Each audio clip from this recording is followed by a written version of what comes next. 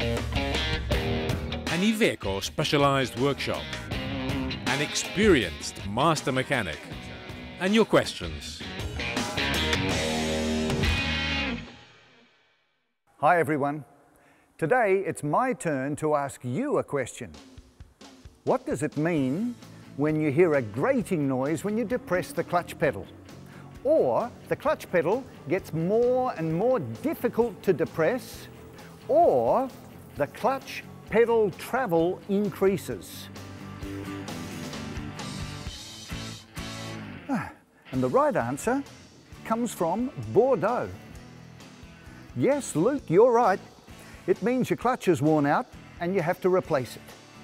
As you all probably know, the clutch is situated between the engine and the gearbox, and it acts as an interface between these two elements, which allows you to change gears and limits engine vibration. The clutch is an important part of the vehicle, and apart from concerns about driving comfort, worn-out clutches like these will cause mechanical problems, like issues inserting first gear, clutch pedal slipping when you move off and up through the gears, and it may also happen that the clutch will cause the vehicle to jerk forward when you're doing a hill start.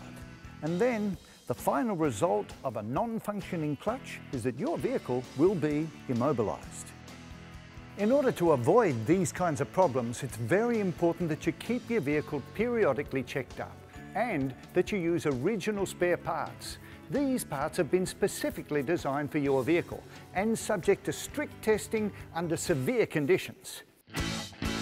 Now, in order to increase the longevity of your clutch, I'm going to give you 3 specific tips.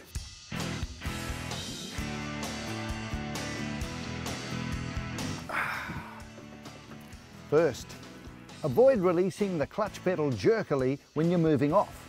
Second, when you're in a queue or at the traffic lights, don't sit with your foot on the pedal. And third, when you're traveling on the highway, keep your foot resting on the floor.